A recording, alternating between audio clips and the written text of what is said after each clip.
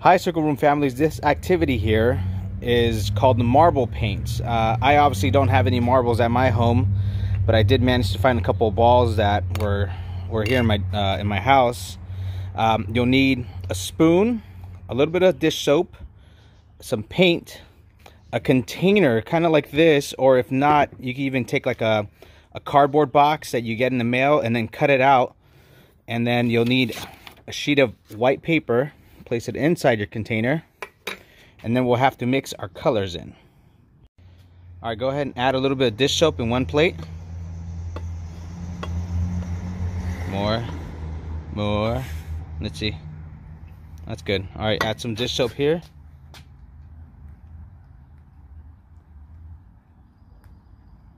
Okay.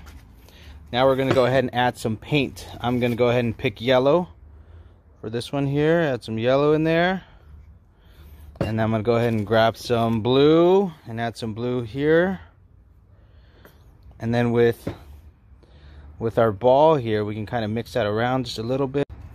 You might get paint on your clothes and whatnot, but the dish soap helps. It's going to help later with getting the paint off your clothes, so that's why we want to add it on there. And then do the same with the yellow. Kind of get it all over there. Really mix that ball in.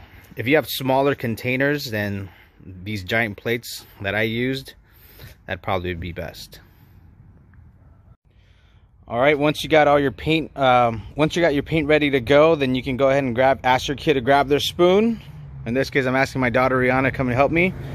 I'm gonna ask her to scoop out the yellow ball. She's never done this before, so it's gonna be her first time doing this also. Give me the bowl. Give me the spoon, and now pick up the container, Rihanna, and then move it side to side, back and forth. Let the ball roll in there. Really let it roll. Back and forth.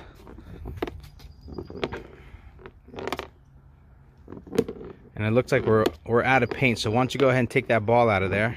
You can use your hands and put it back inside the bowl. Great, and now go ahead and let's scoop this one out. And it's okay, if you want to use two different spoons, then you can. If you want to use the same spoon, you also can as well. So go ahead and scoop that ball out. Yep, and dump it in there. And put the spoon back, same thing, Rihanna, back and forth.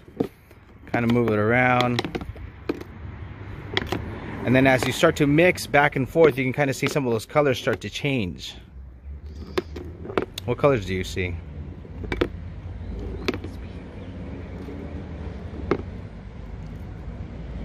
Let me get closer. Look at that. You could add more balls to it if you guys have more balls at home. I was only able to find 2 at my house to make this work. So it's a really fun activity. And then afterwards, you can go ahead and stop, Rihanna. Put it down. Let's take the ball out, put it back in its bowl. Can you pull the paper out?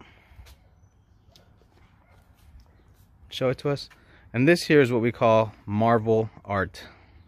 Or in this case, plastic ball art. Hope this helps. You can place this on the drying rack. Make sure you kind of add a little paperweight on top of it so it doesn't fly away. And once it's dry, then it's good to go, and you can display it anywhere in your household, and it's really nice and beautiful.